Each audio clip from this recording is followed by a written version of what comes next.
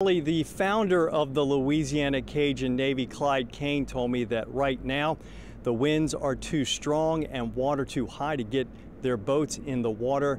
They are in position to help tonight in Wilmington, North Carolina, one of the areas hardest hit by Hurricane Florence. The Louisiana Cajun Navy did post a number of videos to Facebook today.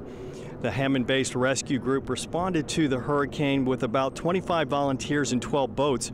They started the day in New Bern, North Carolina, where they waded into the water to help people trapped in their homes by high water. State and federal rescue teams replaced the Cajun Navy there around noon. They then headed down the coast to Wilmington, where they intend to get their boats in the water as soon as conditions allow. Earlier, Kane talked about what he and his crew encountered as the storm battered the Carolina coast. Trees, right now we're dealing with a lot of gusting winds up to 60 miles per hour. Lots of rain. It's just sitting here. Trees are going down. Power lines. We just avoided a power line that was down the middle of the road. Louisiana Cajun Navy is expected to resume rescue operations as early as tonight in North Carolina. In the French Quarter, Paul Murphy, Eyewitness News.